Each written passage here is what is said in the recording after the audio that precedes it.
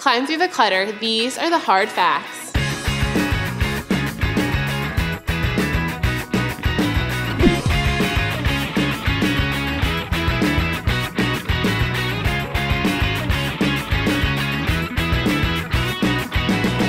Hi, I'm Samantha Cunningham-Zabolinski, and this week on Hard Facts, I want to make sure you're doing dynamic retargeting.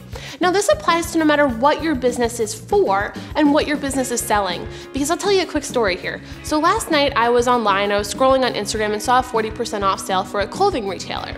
Easiest way to catch my attention. Tell me something's on sale and I only have a limited amount of time to take advantage of it.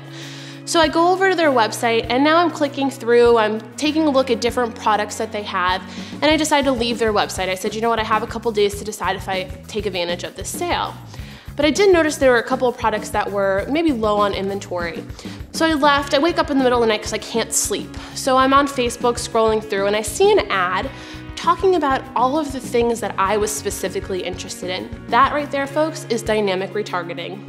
So specifically, dynamic retargeting is the ability to take the inventory on your website that somebody has previously viewed and put that in a display ad across both Google and Facebook, showing that client the inventory that they were specifically interested in while previously on your website.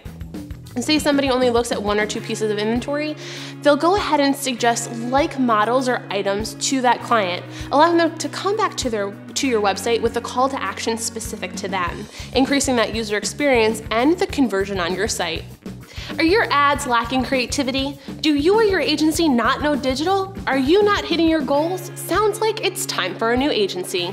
Let's talk today. Call 866-543-4485 or email yes@ppadv.com.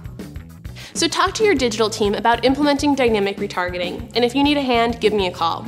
And in case you were wondering, I did wake up at 5 and buy a few items. But that's just another example of how a hard fact turns into a solid strategy. Like, tweet, or comment below on a topic you'd like me to cover, and I'll see you next week.